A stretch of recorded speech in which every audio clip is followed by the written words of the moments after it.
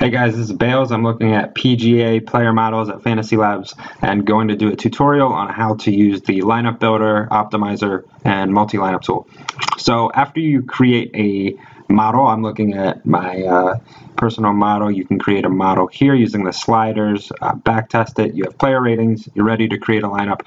There's a few different ways to do it. One is to just optimize. You can optimize a lineup based on your model, and that will return the true mathematically best lineup that we have. I think there is some use for an optimizer in PGA because the sport is so mathematical. There's also not positions, so there's not really opportunity cost or toggling between positions to see where you want to spend up.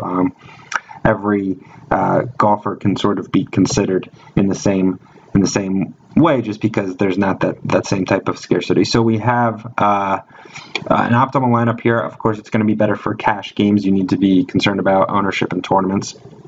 Another way that you can create a lineup is just to build it, just like you would on DraftKings, except we have all of this data and we have your model. So you can lock in players here on the left. So you can say, I want Stenson, English, and you lock those players in. They move in over here. You can return them to models here. You can also exclude anyone who you don't want with the X here or here. Say, I don't want that player even in models at all.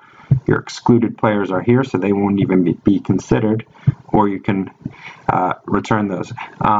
So that's the way that I build lineups. When you do have a lineup here that you like, a single lineup, you can click Save, and it'll go to the My Lineups page, and it's saved there.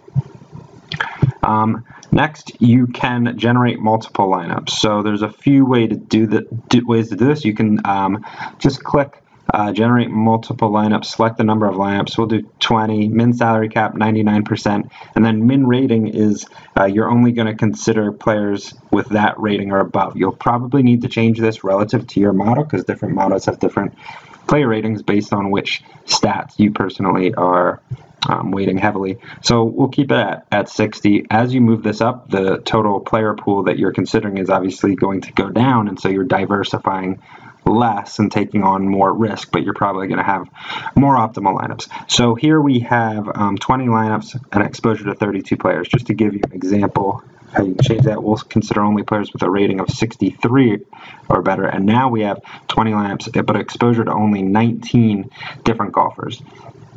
So this set of 20 lineups would be you'd be taking on more risk, but it's probably more optimal because you're only considering guys with a certain rating. You can change the exposure that you have to each golfer in two ways. The first way is to do it right here in models. So you can say, I want Stenson in 50% of lineups, and I want Palmer in 70%. And you can do that for as many golfers as you like. And when you go here and you generate the lineups, we will try to get those guys as close as possible. So here we got Palmer in 70 and Stenson in 15. You can also edit it here after they've been returned, and you can set the exposure there, regenerate, and we will get as close as we can. So we got those perfect again.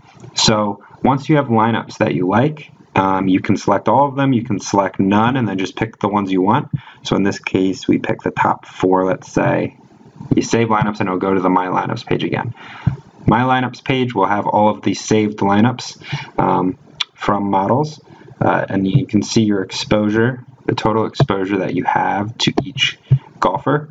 You can see your lineups here. You can remove them if you'd like. When you find the lineups that you want, you click Export. There's a CSV file here that you can upload right to DraftKings, and that will put those lineups right into the My Lineups page, and then you can enter them right into tournament.